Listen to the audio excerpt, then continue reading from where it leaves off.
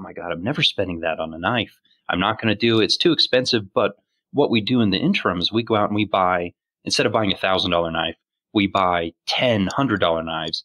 And then we buy three $300 knives. And then we buy, two $500 knives. And eventually we get to this point where we're like, you know what?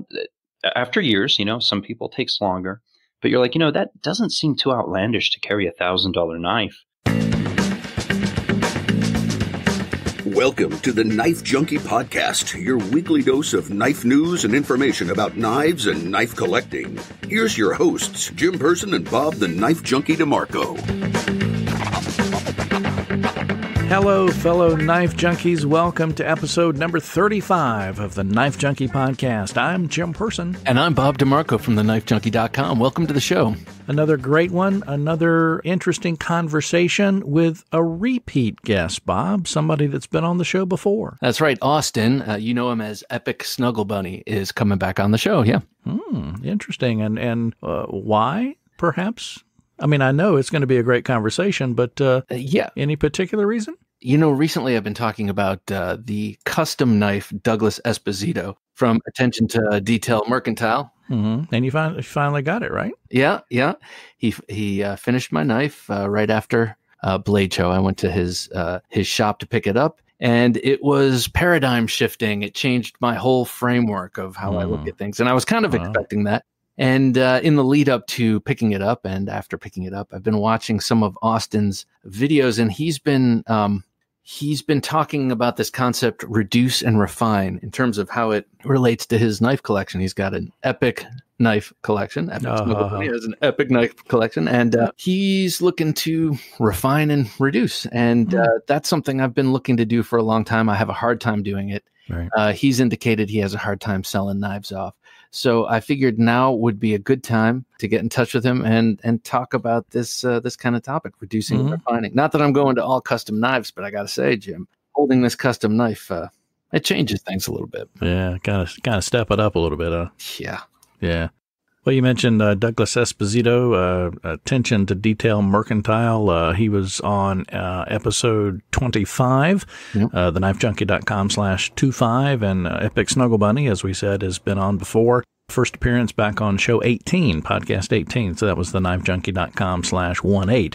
So if you're a new listener to the Knife Junkie podcast and you missed those two shows, you don't have to listen to them before this one, but maybe go back and catch those interviews, number 18 and number 25.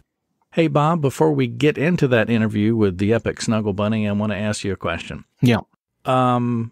Something you do every day? Strap my knives. Well, okay. I should have prefaced that question better. Something you do every day that doesn't involve knives. Go to work, I suppose. Well, not every day, but no. You know what? I drive every day. Really? Yeah. Well, that's true. That's true. I get in the car and I go somewhere every day. I have to do that too. And I'm glad you answered that with that driving, because I found an app the other day that I wanted to share with you and our listeners. I had heard about it before, but I finally downloaded it. It's a way to save money on gas. It's called Get Upside. Have you ever heard about it? No, I haven't. Okay. It's actually a way that you can get cash back on your gas purchases. Get Upside is an app you put on your smartphone whenever you need to fill up the car, the truck, the motorcycle, whatever you're driving. It searches the area that you're in for savings at gas stations. Oh, nice. And what you can do is you actually claim what they call the discount, fill up your tank, take a picture of the receipt that prints out with your phone, and that's it. A few hours later, you've got cash back just like that. Oh, wow. Yeah, so. I know you're doing a lot more driving these days, and is that why you looked into this? Yeah, I did that. I had heard about it, and finally I just decided to do it. And I think I saved 14 cents the first time I used it, 14 cents a gallon. Nice. And when I filled up, and then snapped the picture, got the receipt, uploaded the receipt. 2 to 3 hours later, I had that cash back in my account. So if you're looking to save money on gas, it's something you got to do, every day. Drive, you got to fill up the car. Here's a way you can do it. Go to TheKnifeJunkie.com/save on gas. and you can get the app and start saving. Again, just go to TheKnifeJunkie.com/save on gas. Save money on gas, put the money back in your pocket. Right on. You know what that means. More knives. That's right. But we're reducing refining. Oh, that's right. Right. Get better knives. Yes, that's right. Okay. Fewer and better. All right. Epicsnugglebunny is with us on the Knife Junkie podcast. We'll get into that interview next. Do you use terms like handle to blade ratio, walk and talk, hair pop and sharp, or tank like? Then you are a dork and a knife junkie. So, Blade Show this year. How many times have you gone to Blade Show? This was my 4th in a row, I believe. 4th in a row. So what's the experience like? I haven't been there. As I mentioned before we started rolling, I came somewhat close this year, but I didn't plan ahead far enough in advance, and work got its talons into me, so I couldn't go. What is the Blade Show experience? You know, it depends on what. It depends on if it's your first time or not. The first time you go, it's incredibly overwhelming because you're not, like if you don't live somewhere like near Blade HQ or GP Knives or Smoky Mountain, or one of these big stores, you've never had the experience to go through and handle everything at once. And that's what these shows are. It's an overload of knives. And it's not just in the show, but then it's after the show at the pit. You're talking about knives. I mean, you literally geek out for 2 to 3 days straight on nothing but knives. And so everyone mentions first year it's overwhelming. They're just running around like crazy and just trying to see everything and feel everything. And then you're having conversations and you're passing stuff around and you're going out. Hopefully, you have a group of friends you go to dinner with, because that's, to me, seeing my friends and going out to dinner and spending time with them at the show and outside the show is also an integral part of the experience. So first year, you're overwhelmed. Second year, you kind of have more of a game plan, what to expect.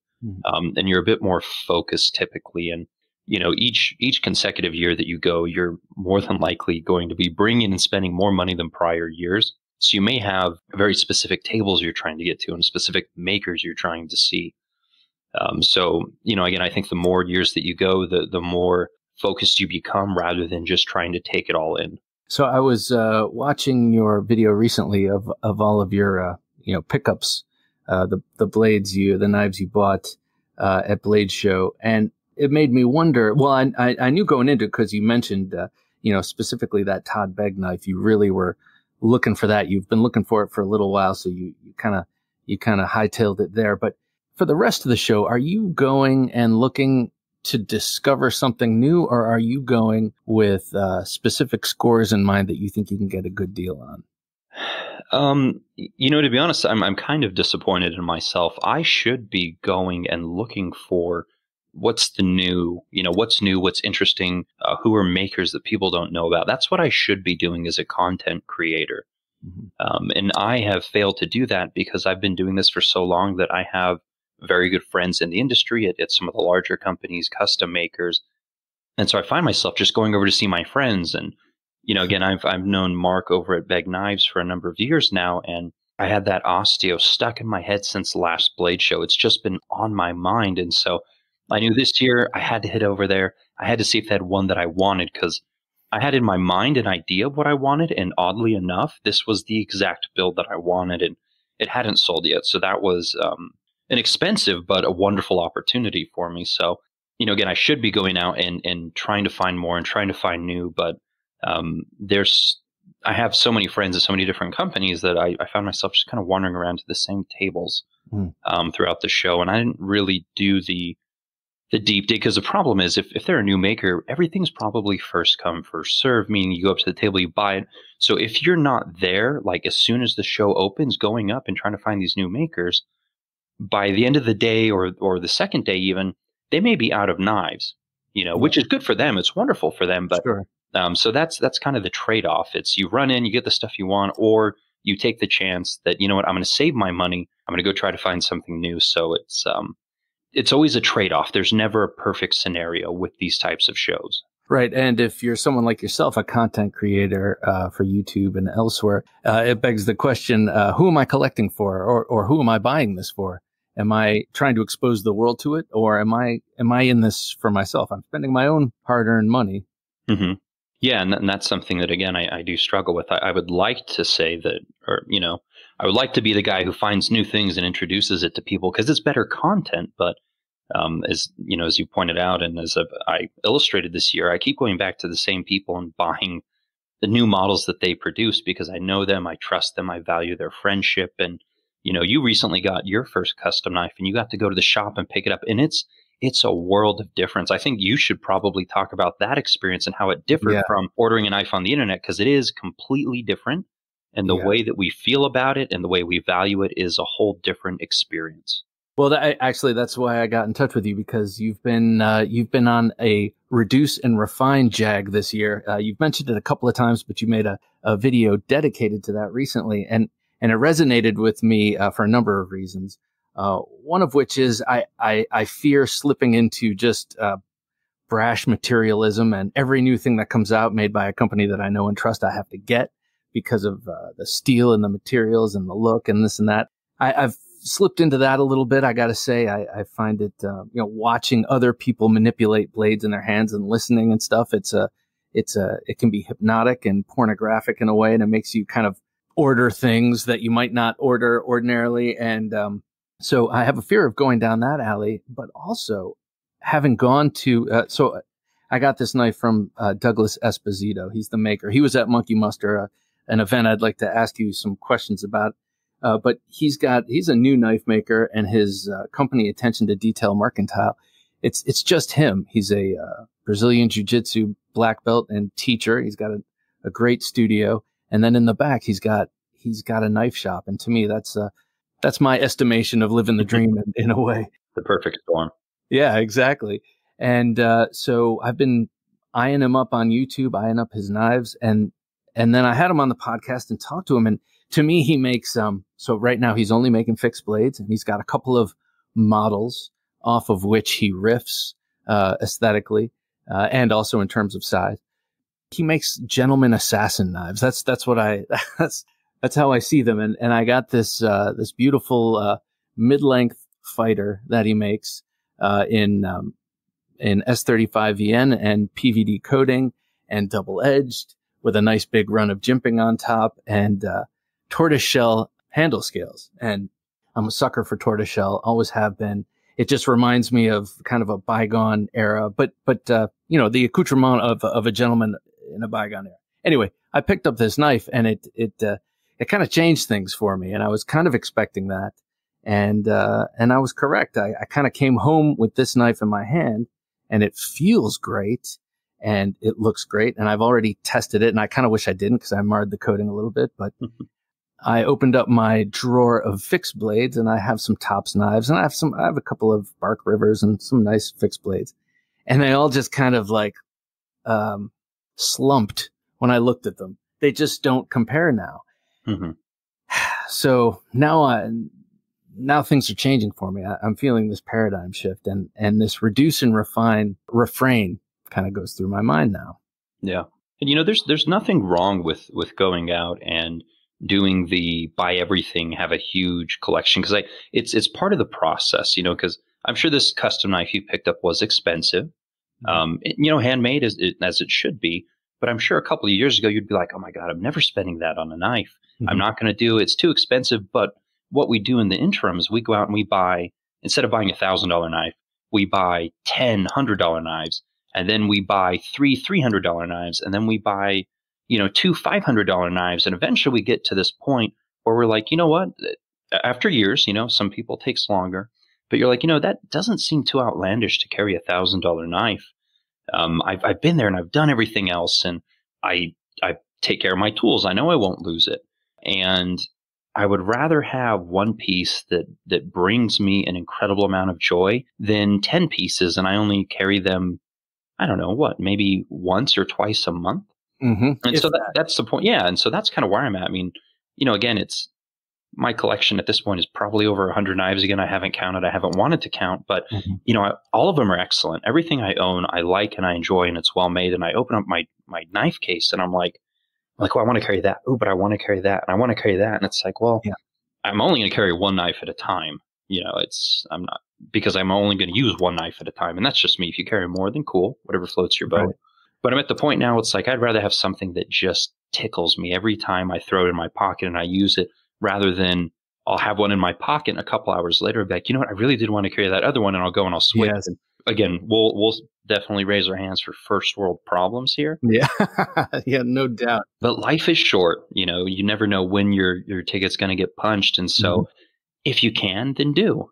And that's what it is for me.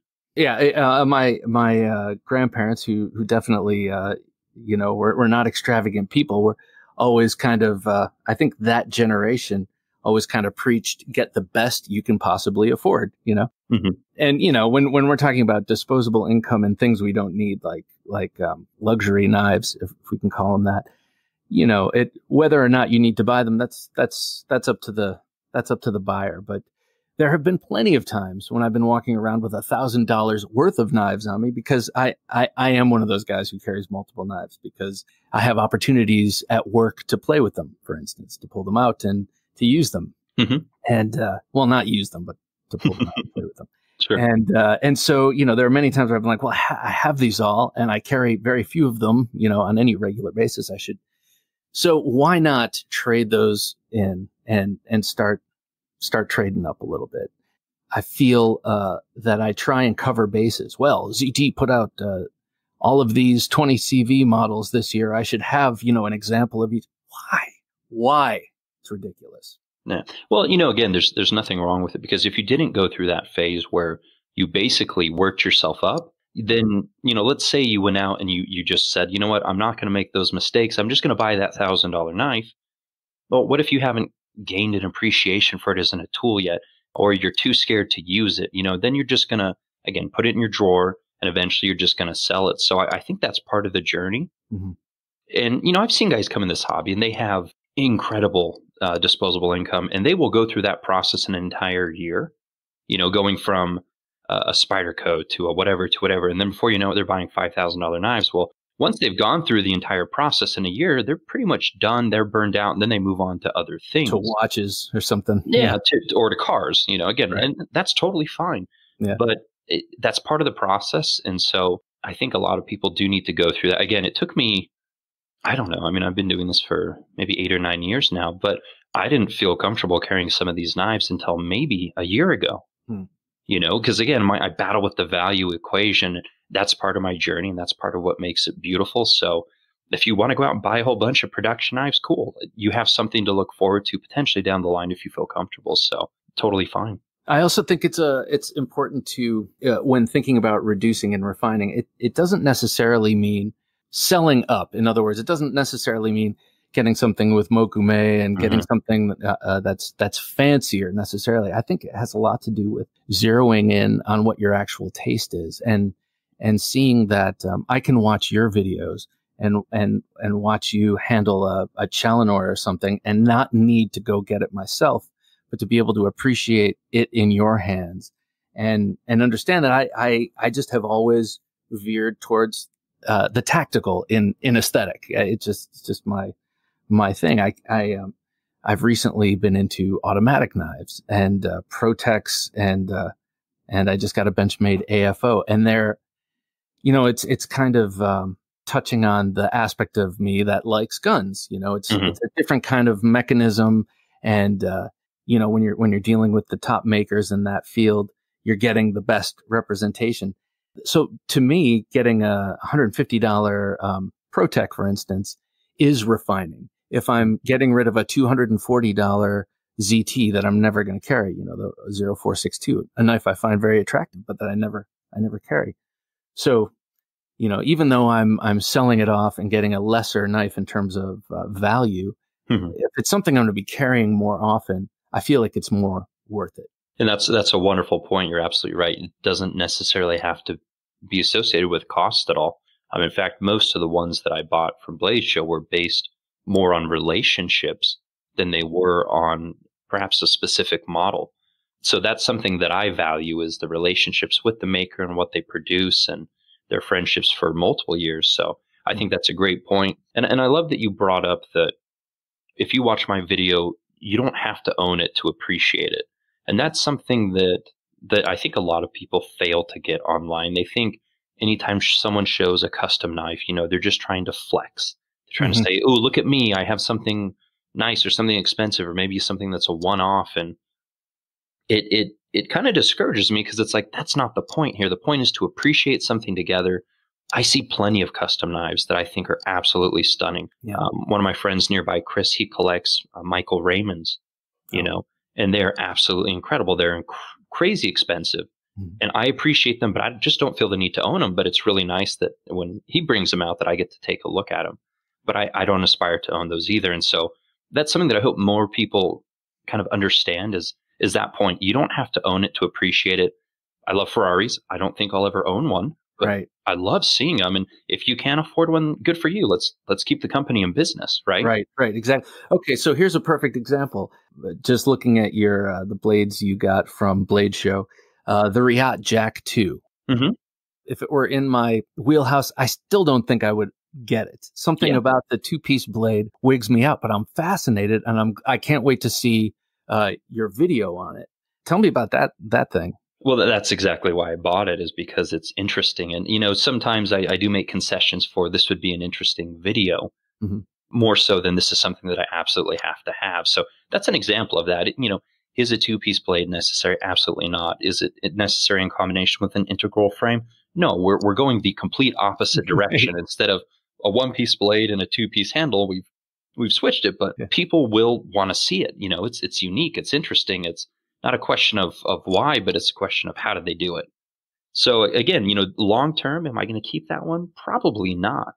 Am I even going to carry it? I don't know. It's a large blade, but I'm fascinated by it, and I hope that people will enjoy seeing the video, and that's why I bought that one. So from a practical standpoint, just in looking at it, does it seem? I mean, obviously you can cut the errant thread off of your shirt collar and that kind of thing, but does it seem to you to be a practical knife given the kind of the spaces between, if you will? Yeah, I mean, it's think about it this way. Like, let's say someone really hard uses their folding knife. Does the handle fall apart in use? The answer is no. If it's well made and they have the threads Loctited, then no, it's not going to fall apart in use. If it's a piece of junk, it will. It's the same thing with the blade. We've got two pieces held together by screws. It's well made by a company of by Riat. It's going to be a good. Yeah, so people want to say, oh, it's just going to fall apart. Well, no, it's absolutely not, and I'm never going to push that knife to its limits, nor would anyone who buys it. Right. But could you go out and beat the thing? Yeah, absolutely, it'll hold up. And if it doesn't, then, well, no other knife would have held up in that instance anyway, at least folding knife. So again, it's kind of a moot point. But people always want to, what are the possibilities? And I'm limited in the tactical application of cutting a tree down, or a tree fell in the middle of the road. I'm gonna get my Jack 2 and I'm gonna chop it in half and drive through the roadblock. Yeah. So Auston, when I'm scaling that wall, to get into the bad guy's lair, will it break on me? That's my question, because that's the kind of life I lead. The Todd Begg you picked up, absolutely gorgeous. The now that's like my dream knife maybe 2 years ago. That recurved tanto shape is just drool worthy. Yeah, and this one, just to clarify, so this one is from Begg Knives, not Todd Begg. So it's not a Todd Begg custom. Okay. It's Begg Knives of California. So not to get in too deep in the details, but Todd Begg left Begg Knives, and they've always produced these knives which are from the California custom shop. So it's made by maybe two guys in their California custom shop. Kind of similar to maybe what Olamic used to do a lot more of, or, maybe in the same way that Bill at Koenig Knives will do some really interesting one-off knives. It's kind of along those lines. So it is custom, but it's two people instead of one. Okay. But yeah, it's absolutely incredible. Beautifully made, beautiful fit and finish. I need more info on it, but the amount of handwork that is in this knife, I'm pretty comfortable in saying it exceeds any of the other customs that I currently own or have ever owned. Wow. I mean, it's got just from looking at it, it's got a real blend of kind of menace and gentleman. Yeah. Or even like Fabergé egg. It's part kind of artifact, like artwork artifact, part like melee weapon. Something about it. It really it straddles a couple of genres for me in terms of type of knife. Yeah, it's a beautiful, beautiful design. And again, this one stuck with me for a year, and I knew that I had to have one. So this design is from Jared Van Otterloo. He's a designer out of Canada. Uh-huh. And then it was produced by Beg Knives in their California custom shop. So, well, for people listening who might not know what we're talking about, just give the model name so they can look it up. The Beg Knives Osteo, ASTIO. So was that your prize pickup from Blade? I went there knowing that I was going to get the Viper from Clyde Challenor. I knew it was coming. I knew he'd have a few, and I knew that I had to go to that table first to get my pick of the 6 that he brought. And then I hoped that there would be an Osteo at the Beg Knives table that would kind of fit my design and material preferences. And, luckily there was one that was absolutely perfect. When I went there, Mark was like, yeah, some guy just came over and dropped a couple, like 4K. So I don't know how many knives he got. I don't know which Osteos he left with, but maybe there would have been one that I would have liked better, but this one was perfect. So it was very, very high on my want list. Mm-hmm. But I wasn't sure there'd be one there specifically that would meet it. So it was one of the 3 knives that I was hoping to score at the show. So the top piece, I don't know, it tied for first and second, I suppose. So Clyde Challenor, do you have a relationship with him? You have a couple of his knives, mm-hmm. and I know he's, if not your top, one of your very top custom makers. When you showed up to Blade, did he already have something kind of earmarked for you, or was it a mad dash to the table to get what he had? Yeah, it was kind of a dash to the table. I got in to the show a little bit early this year, and so I was basically there at his table. He had sent me pictures of what he was bringing, okay. But almost everything was first come, first serve. I just, I knew that one had carbon fiber and one had zirconium. He had some with Damascus too, but I liked the way that the Damacor blade interacted with the carbon fiber the best, and so. Yes, I've known him. I think this is probably the 7th knife that I've had from him, but I currently have 3. So I've cycled through a couple of his knives, but he's a wonderful person. I think anyone who meets him and gets to handle or appreciate his work, they're more than definitely going to be coming back to him for another one at some point. Man, that's where I would like to head. Your new custom, wasn't that kind of the experience? I mean, yeah. Well, now I want another one from this guy in particular, yep. and then because this one checked a lot of boxes and scratched a lot of itches. But while I was at his shop, I saw a lot of other things, mm-hmm. In his case, and I was like, oh, geez, that would fit perfectly in my bag. What can I say? Yeah, and it's one thing to buy a production knife from a store online and have it shipped to you. It's another thing to buy a custom knife from a maker and have it shipped to you. And it's something completely different to go to someone's shop, pick it up directly from the maker, have him hand it to you. I mean, to me, the level of enjoyment continues to escalate the more involved that you become. And the next step for you is going to be good to go to a shop and make a knife with him. I mean, that's where you go from here. Mm-hmm. So that's next, Auston. I'm working on it. Everyone I talk to, I'm like, so can I come by? Sometimes they're like, well, I can't say no because you kind of have me in a corner. Yeah, and a couple production, folding custom knife makers are doing that. Like Lee Williams, the Grindhouse. Several of my friends have gone and they've absolutely loved it, and they come home with incredible knives that they've made basically. Uh-huh. And Tom Krein is also working on setting up kind of like a shop or a thing like that, and there's some fixed blade makers here in Arizona, Dawson Knives. Mm-hmm. They also do that too. So, I mean, that's, again, if you want to increase the enjoyment, I think working kind of up that ladder for me, that's what it is. As you mentioned, it might be, I'm going to go down to more autos, more Protex, and that's mm-hmm. how you perhaps reduce, but certainly refine the tools and the experience. Yes, but this idea, I've always been in the arts, and I've always been a creator of one sort or another, and the idea of going to a shop and even just watching someone make something, but working alongside, mm-hmm. that would blow me away. Yeah, I mean, the first time I went, I'd be happy just watching them make it. Yeah, and then maybe the next time I'd feel the courage to actually make it or help or do something small. So another recent video, you discussed, you managed to sell off a couple of knives or a number of knives. Actually, I think I saw that sales video. And with the proceeds, you bought a Rockstead, a $1,700 Japanese production Rockstead. Gorgeous, sublime, I think is probably the proper term, knife. Do you have any regrets in getting rid of those others to get that one? Not at all. For me, it's the hard part is the selling. It's looking at going through my case and thinking, am I going to part with this? I'm going to let this go. And, I wish I could cut off the emotions a little bit more and just be more cutthroat with it. But once you sell it, once it's actually gone and out of your collection, you don't really miss it. Now, if there is one that you continue to miss and miss and miss and miss, maybe that's one you should go back and buy. I did that with the Zero Tolerance 0392, the original one with the stonewashed titanium and the blue hardware.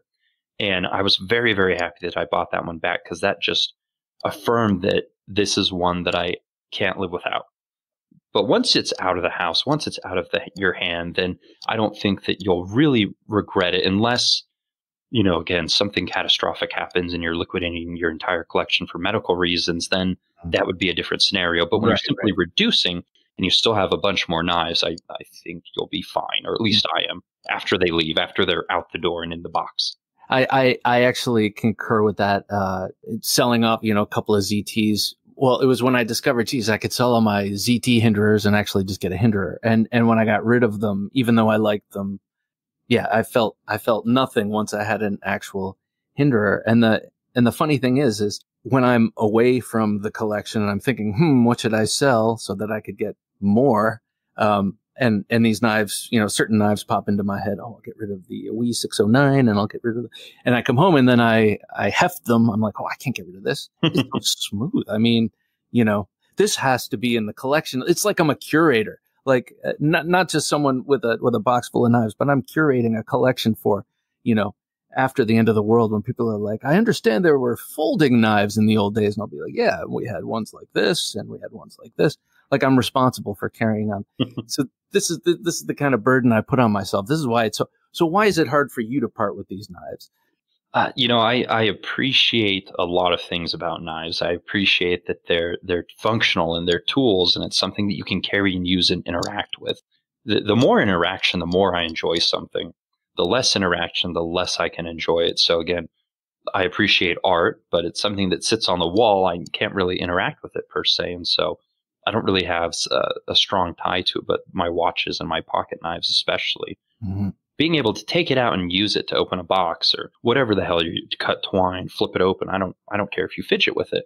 You get to interact with it, and that is, to me, that's valuable and that's interesting, and that's what keeps it relevant and fresh, and it keeps the passion going.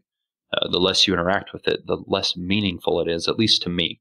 I mean, that's how human relationships work. It's you have friends and they fall away because you're not interacting with them. And let's say they move back and they're near you again. And all of a sudden that interaction kicks back up and you value so much about it. And it's not as, something like a fine knife is not as, self-indulgent as a work of art that hangs on the wall and can only be appreciated. That's the only, not that I'm dissing art, but it's the only thing that it is good for. I mean, that's its definition. It's there to be appreciated and nothing else. With a knife, you can appreciate it. You can play it. Yes, it checks a lot of boxes and it does something. Yeah. And an art collector might look at what we do and say, well, that's, what a waste when you could have it on the wall. So I won't begrudge them for collecting. It's, I think we need it. We need something to get us through our 9 to 5, something that excites us and that we value. I mean, if I didn't have any hobbies, I don't know what the hell I would do. What are your other hobbies? I know you like watches. Oh, yeah, I like watches. They're just so expensive. I can't really mess with watches too much. I like guns. I've got quite a few guns, and sometimes I'll go on spurts and I'll buy a couple more, and they just kind of sit in the safe. And I'm like, well, I'll go out this weekend. And then Saturday morning rolls around, and I'm like, I'm not getting out of bed to go shoot. Yeah, it's too loud. So, are you on a reduce and refine kick in other areas of your life? Ooh, I don't sell guns. I mean, but anything else? Are you looking to reduce and refine? Watches. I have some. I've got some watches that are on the larger side that I just can't really wear with a long sleeve, button up shirt at work. And so I'm like, so again, it's if I can't wear it daily and it's a weekend watch. I'm like, why the hell do I have it? I'd rather have watches I can cycle through, Monday through Friday. So not only has I've been drifting towards smaller knives that I can carry to work, but I've also been drifting towards smaller watches because, again, I need to have that high interaction rate with it for it to stay around and stay valuable. Right. And if it's some big giant, even if it's a beautiful watch, if it's big and giant, you can't even pull your cuff over it. It's not going to get the attention it deserves for the money you put out for it.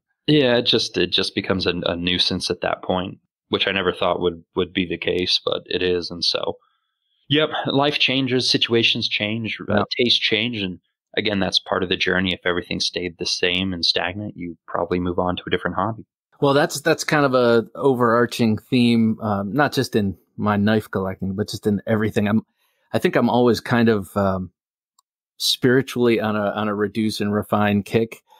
Though I have to be honest, it rarely comes into actual practice. It's something that I feel good about thinking about, but I keep saying I got to reduce and refine my diet. I got to reduce and refine my lifestyle in general. Oh yeah, it's a good thing to aspire to, and something like the knife collection, if that can act as a metaphor, well, maybe that's a useful thing. Yeah, I mean, I would love to reduce the amount of crap in my house. I walk into some people's houses and it's like, wow, there's no clutter. Everything is so incredibly clean and sparse, and I find that attractive. But then, you seem to amass stuff, especially as a collector, you continually amassing. And so it's probably a good thing that, that's an overarching thought or desire kind of in the back of your mind. It keeps you in check a little bit. So, what do you have planned for the rest of 2019 in terms of your knife collection and your YouTube content? I have a lot of videos that I need to do. I've been really busy at work, though. I've probably been at work maybe 70 hours a week right now. So, wow. Yeah, not fun. But selling stuff can be very, very time consuming. Mm-hmm. You put stuff up for sale, suddenly people have questions. They want additional pictures. Send me a video. Well, would you take this price? And sometimes, again, if it's low enough, I don't like my time wasted. And so I'll just say no. I don't come back with like, well, I'll do this. Like, I just know if it's that low, I'm just like, no, I'm good. Yeah, I'm not here to wheel and deal. It's just you want it or not. Yeah. When your time is sparse, you just can't sit there and play those games. If you have plenty of time and no money, then you can spend all day doing that. So I would like to sell off like half and get down to pieces that I just absolutely cherish and kind of develop what, like a core collection. Mm-hmm. And, knives that set the benchmark for various prices, like the Rockstead production knife at $1,700. Does that set a benchmark? Absolutely. Do you need one? No, of course not. But do you want to experience one? Well, go for it. If you have the funds available or you free up some other stuff, why not? Mm-hmm. So working on what's my core collection. I already did my down payment for the Grant and Gavin Hawk Deadlock because that is the pinnacle of OTF knives. Yeah. So of course that one will be in the core collection. So figure out what my core collection is, figure out what is not, and then see if I can go through and basically sell off just about everything that is not part of my core collection. And that way I'll carry the things that I really love. And then when stuff comes through for videos, I can, arguably spend more time with it. I was going to say, it also seems like if you do get down to something that you see as your core collection, it will be easier. It could be easier for you as a content creator to get new knives, have them come in temporarily to your collection, make your videos and stuff, and then move them along because you already know, for lack of a better term, what your values are. You know, this is a great knife, but it's just does not fit into the collection now. I've already done the work in reducing it and refining it. And this is a great thing. And I can recommend it to people for whom, it fits, but it doesn't fit here. Yeah. And I think people would be interested to know if something is so good that I have to let it into my core collection, Yeah.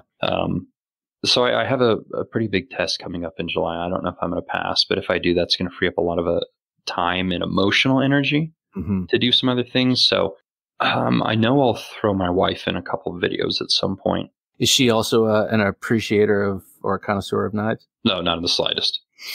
which I prefer. Yeah. So, but getting her in on some videos or content or what she thinks about, certain knives, or, have her go through the core collection, which one she likes and doesn't like. Sometimes she'll pick up a knife and be like, how does this one open? And she'll be like, no, I hate that.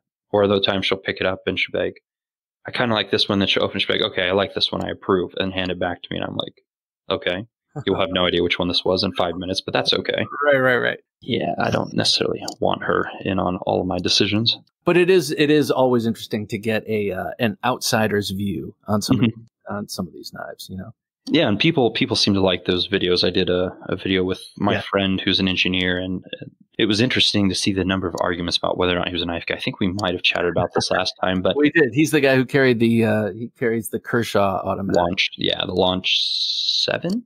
Yeah. So, something like that, a little different. Try to vary the content, because I've had, the tabletop video looking down. I've done that for a long time. I've done a lot of videos of that. I think people want something different, and I would like to do something different, something that that I'm a little bit more excited about too. So again, if I get through this stupid test in July, then I'll have a lot more, mental and emotional energy to focus on different content. You will, Austin. You already passed it. You just don't know it yet. I like what you're saying, but I feel like you're lying. All righty, sir. Well, it's been a pleasure talking to you. Thank you so much for coming on the podcast. Again, your message, not your message, but what's been banging around your mind really resonates with me lately, this reduce and refine. And I think looking at your knife collection as a metaphor for other things, not to get too deep with it, but I think it could be useful. Reduce and refine in other ways too. Yeah. And congrats on your new custom and kind of your next step in your journey, and what is potentially a whole wide new world of enjoyment and direction. Well, thank you. I appreciate it. I'm going to be responsible with it, and I'm going to make a lot of videos coming up. Nice. All righty, sir. It's been a pleasure. Take care. Yeah. Thanks for having me. You're listening to the Knife Junkie Podcast. Call the Knife Junkie at 724-466-4487 with your questions or comments. All right, we're back on the Knife Junkie Podcast, episode number 35. Epicsnugglebunny with us, kind of talking a little bit about Blade Show and this reduce and refine kind of concept, Bob, that I really think you're kind of taking this one seriously. I am taking it seriously, but I also realized that I got in touch with Auston for a little bit of commiseration. I know that he has a hard time getting rid of them. I have a hard time getting rid of them, and maybe I'm just hoping that I wasn't reaching out to him to hear some excuse as to why I didn't need to get rid of him. So it was good to hear he's been moving on this, and I think I am serious about it. Well, I a good point he had. It's kind of like the evolution of collecting anything, and until you go through that the first time, you kind of may be in this quandary, kind of what to do, that kind of thing. But I had always heard, because I kind of dabbled in antiques and collectibles and stuff like that, and I'd always heard buy the best you can with whatever money you have. Yeah. And, there's certain things I collected that, I could only afford, like a grade 4 or grade 5 or whatever. But then when I had more money, I would get a grade 7 or grade 8. So you're always kind of stepping up, and that reduce and refine is a great catchphrase, if you will, great term to use, but you're always kind of refining the collection. But as I think you've said, it's that reducing part that's hard. But if you're making those strides to get a better collection, at some point your taste will evolve as well. And I think it'll be easier to reduce the collection with those first knives that you started with. Does that make sense? Yeah, no doubt. It's like life itself. You start out as a hormonal teenager going after anything that will possibly give you the time of day, and then as you get older, your tastes refine or whatever. You know what you want. Right. And things change, and I think I'm just at the end of my adolescence with this knife collection that I've had for freaking ever. I should be over my adolescence by now. Damn it! Hey, just want to remind folks, another sponsor we have on the Knife Junkie Podcast is QuickBooks. You can take managing your small business finances to the next level. Focus on growing your business, whether you're a knife maker, perhaps. QuickBooks Online handles everything. Use this special link that I'm going to give you to save 50% off your subscription, TheKnifeJunkie.com/QuickBooks. You can either get QuickBooks Online or QuickBooks Self-Employed. Again, for the first 6 months of either product, 50% off. Get started with QuickBooks Self-Employed or QuickBooks Online. Small business owners who have a to-do list that never quits, well, they need QuickBooks. So if you're looking to simplify your business finances and your life, check out QuickBooks Self-Employed and QuickBooks Online at a special discounted rate, TheKnifeJunkie.com/QuickBooks. Visit The Knife Junkie online at TheKnifeJunkie.com. Reducing and refining, Bob. Final thought as we wrap up podcast episode number 35. You can do it in your whole life, and that's what I'm going to try and do. Get rid of some of this clutter inside and out, internally and externally. All right. Yep. Famous last words. Oh, God, I hope those were my last words. No, but you know what I mean. You know what I mean. Yeah, we all need to reduce and refine. So let's do our best, okay? We'll be accountability partners. Osa. Talk to you later. Thanks for listening to the Knife Junkie Podcast. If you enjoyed the show, please rate and review at reviewthepodcast.com. For show notes for today's episode, additional resources, and to listen to past episodes, visit our website, TheKnifeJunkie.com. You can also watch our latest videos on YouTube at TheKnifeJunkie.com/YouTube. Check out some great knife photos on TheKnifeJunkie.com/Instagram and join our Facebook group at TheKnifeJunkie.com/Facebook. And if you have a question or comment, email them to bob@TheKnifeJunkie.com or call our 24/7 listener line at 724-466-4487, and you may hear your comment or question answered on an upcoming episode of the Knife Junkie Podcast.